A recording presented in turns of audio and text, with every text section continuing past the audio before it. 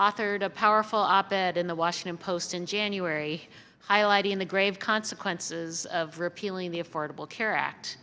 He argued that repealing the individual mandate without offering an adequate replacement to bring young, healthy people into the risk pool will cause insurance companies to leave the marketplace in droves.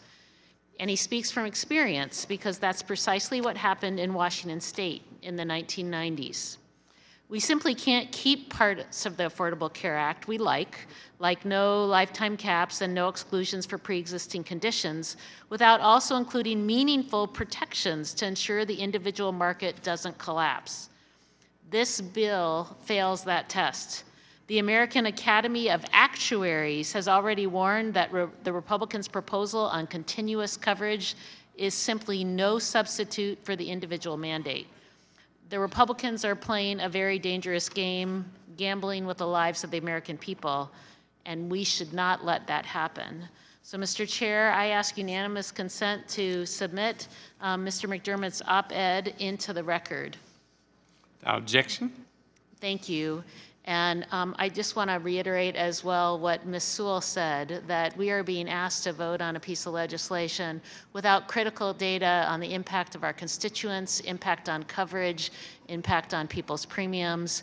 It really is, it's very irresponsible that we're being put in that position, and it does no service to the American people. Thank you, and I yield back. Thank you, Ms. DelBene. For the record, when Democrats introduced this bill, nearly 800 pages, submitted at midnight the night before, there was no CBO score, only a letter, not even based on the bill. Will the gentleman yield? And so this, which was posted on Monday evening, 50-some pages, most of which has passed the House before, frankly, is much more transparent and open than the bill that we were faced with. Will the gentleman yield? Absolutely. I was not here when the Affordable Care Act was debated or when it passed.